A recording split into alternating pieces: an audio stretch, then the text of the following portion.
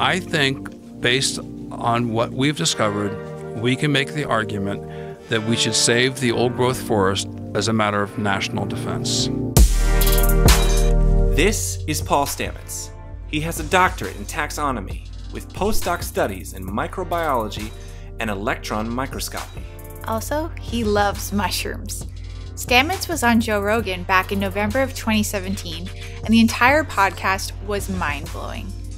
But he caught us off guard with something.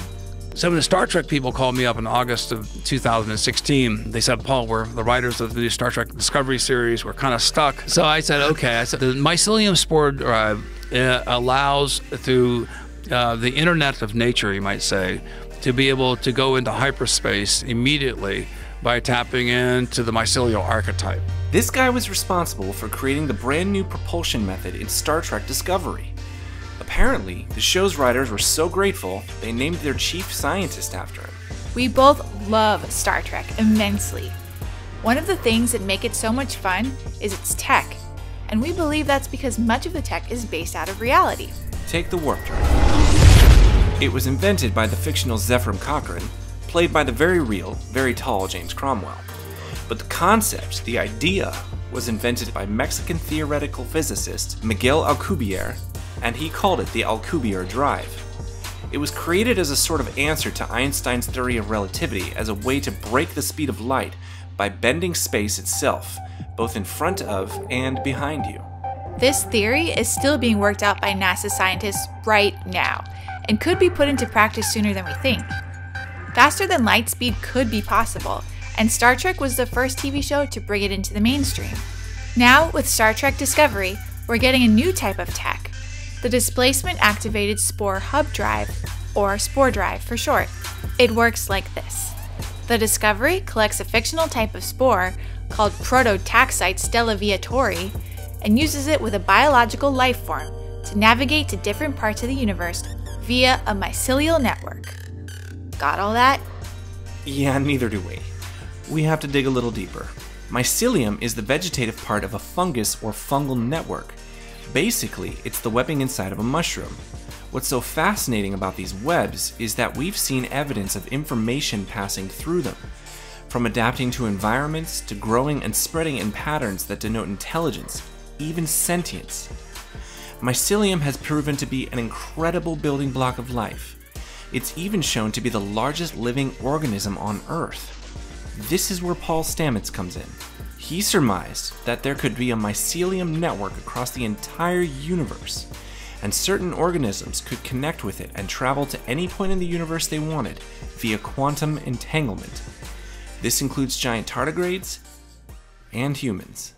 Quantum entanglement basically means when two particles collide, they share some of each other's information and are connected via means we honestly don't yet understand. Essentially, the two particles are entangled with each other. But when we observe these particles, the information they share collapses, and we only see the particles in their original state.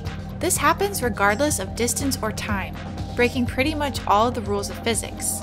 Star Trek Discovery implies that stellaviatori carries with it quantum entanglement properties. So, the Discovery and the mycelium network are acting as the two colliding particles.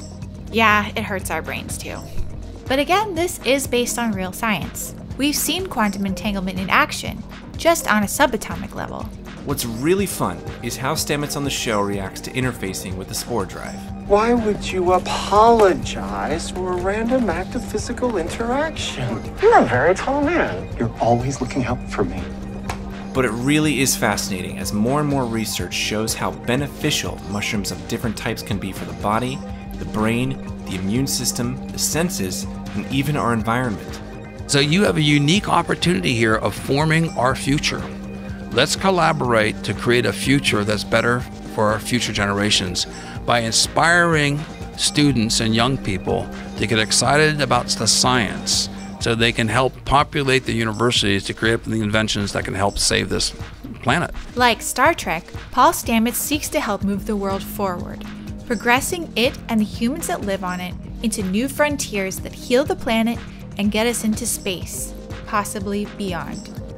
Like Q said in the final episode of Star Trek: The Next Generation, The exploration that awaits us isn't mapping stars or studying nebula, but charting the unknown possibilities of existence. And with Star Trek and Stamets' help, maybe we can find those possibilities. With a little dose of shrooms. Just don't call it that in front of them. The word shroom just drives me crazy. Shroom fest. Yeah, let's not be children about this. Let's be I understand. adults, you know? You're a serious person. Hi guys, I'm Justin, And I'm Liana. and thanks for watching this video on Star Trek Discovery's Real Life Science. We had a lot of fun making this video. We sure did, and we hope that you could understand all of it because there was a lot of technobabble, and we're by no means physicists, but we tried to explain it at least in a way that we could understand, and hopefully you can understand as well.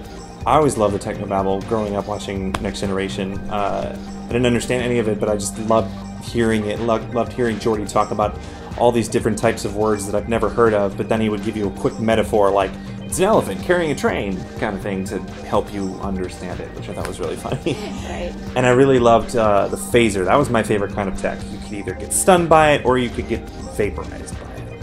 Yeah, that's a little scary, but I kind of like the tricorder more just because you could go up to something and scan it and then instantly know pretty much everything about it, which is kind of crazy. Yeah. What's your guys' favorite tech on Star Trek? Let us know in the comments. Let us know what you love and why you love it. We'd love to hear from you and talk to you about it. Also, please be sure to subscribe, and please be sure to press that like button so we can keep getting these videos out to you. And for our next video, what do we got? Well, we're going to do something a little different. We're focusing on a color, and it's one of my favorite colors. Which color is that? Red. Red. So the video's about red? Mm-hmm. Okay.